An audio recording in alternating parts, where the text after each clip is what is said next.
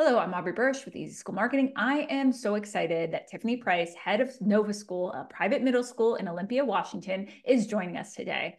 Tiffany, I've had the pleasure of knowing you for a couple years now, and I'd love for you to share with our audience a little bit more about your role and your school. Thanks, Aubrey. I'm really happy to be here as well. As Aubrey said, my name is Tiffany Price. I'm the head of school at Nova Middle School. We are a 6th through 8th independent school focusing on highly capable students in the Olympia, Washington area. The focus of our school is really to meet the needs of those gifted kids or twice exceptional students in a different kind of environment than they'd find in the public school setting. A lot of our students come from the public school and go back to the public school. There are not a lot of independent schools here in the Olympia area. And so that's some of our challenges.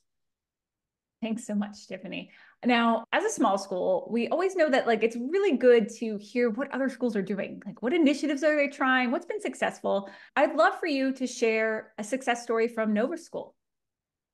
Yes. So I'm in my 2nd year of headship here at Nova. And one of the things that we have really done is change what our admissions events look like. So we have started to do virtual events where we have parents and students talk, but then our in-person events have also changed quite a bit. In the past, a lot of it was very talk heavy. And then at the end, kids and their families would have a cookie and then get out of here. But we really have changed that a lot. So now we start with a very brief introduction in our multi-purpose room where students and families get to hear a little bit more about Nova, and they get to hear not just from me, but also from parents and students. And then from there, they actually go to the different classrooms and get to spend about 10 minutes in each of the classrooms doing a different activity that would be something that represents what we do at Nova. So in the science classroom, for instance, there was some heat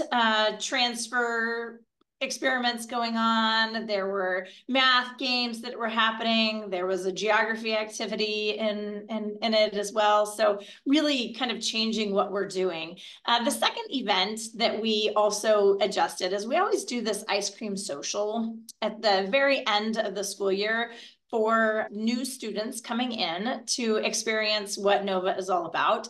What we found is that it was very here's all the information you need to know about Nova and what's going to happen. And then grab a popsicle on your way out the door. And I thought, this isn't really an ice cream social. What in the world? So we changed it this past year.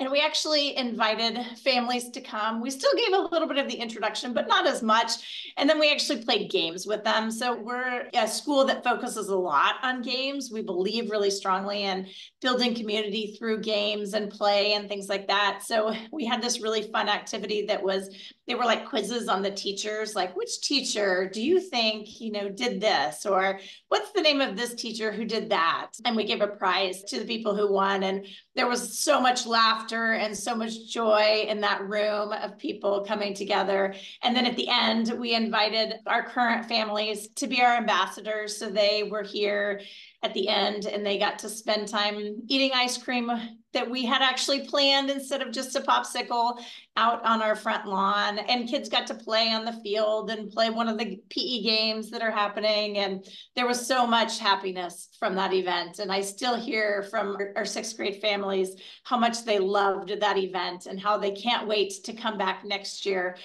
or this coming summer, I guess, and welcome the new 6th grade families as well. That's great. That's you were putting so much excitement into that welcome and in getting them to know your community too, as well as showcase some of the things you do as a school and that are part of your values. So congratulations on that. Now, what feedback did you receive after you implemented these 2 strategies? That's a great question. So the preview events, we don't call them open houses anymore. We call them previews. And those events, for us, a lot of what we look at is the return of investment. So how many families come, and then how many families apply because of it, and then how many join us afterwards. And a lot of kids will come and they'll say things like, oh, I loved when we did that during that night event or that Sunday event. And so for us, that's really helpful to get the feedback. The teachers are enjoying it a lot more as well. We require our teachers to come, and they've always always had this like, it's fine. Are you just going to introduce us? And when I started making them actually work during this time, they actually enjoy it so much more. And I think that's a really, important part for us to focus on. With the ice cream social, the same thing, just so much happiness to be there, and families who felt like they were a lot more connected to the teachers and got to know people a little bit better, as well as getting the opportunity to meet other families so that we can continue to build that community that's so important. Well, congratulations on your success. I really think you're making a huge difference in your headship and in your school. I'm curious, you and your team have been a part of Small School Solutions and also a part of our Small School Leader meetups monthly. How have you and your team found these groups beneficial? Oh man, so many ways, so many ways. The small school leader meetups that occur once a month, I've been going to for a couple of years now, and I'm always sad when I miss one because it's so helpful to hear from other leaders that are at small schools who have the same issues or same challenges or same successes, and getting the opportunity to talk about those is really super helpful for me, and I love being part of that group. The Small School Solutions Conference, as well as the yearly subscription, has been invaluable to our team. We did join as a school a year ago. We re-upped it for the second year. And my marketing and development person in particular has found it so incredibly useful. She goes to every single meeting or watches recordings, and she tells me, you need to go watch this recording of this too. This is so helpful for you.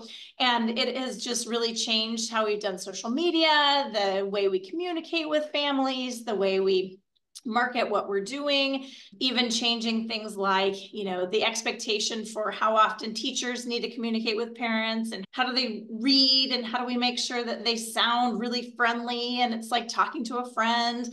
All of that has really changed thanks to the Small School Solutions. Thank you so much. And I'm so glad that you're such an active member of those groups. Now, I know people might have questions about the programs and initiatives that you're driving. Where can people learn more about you and Nova School? Yeah, I think the easiest way to do it is to go to novaschool.org, which is our website. There's so much valuable information there, not just about Nova in particular, but also about middle school, as well as highly capable kids and what their needs are.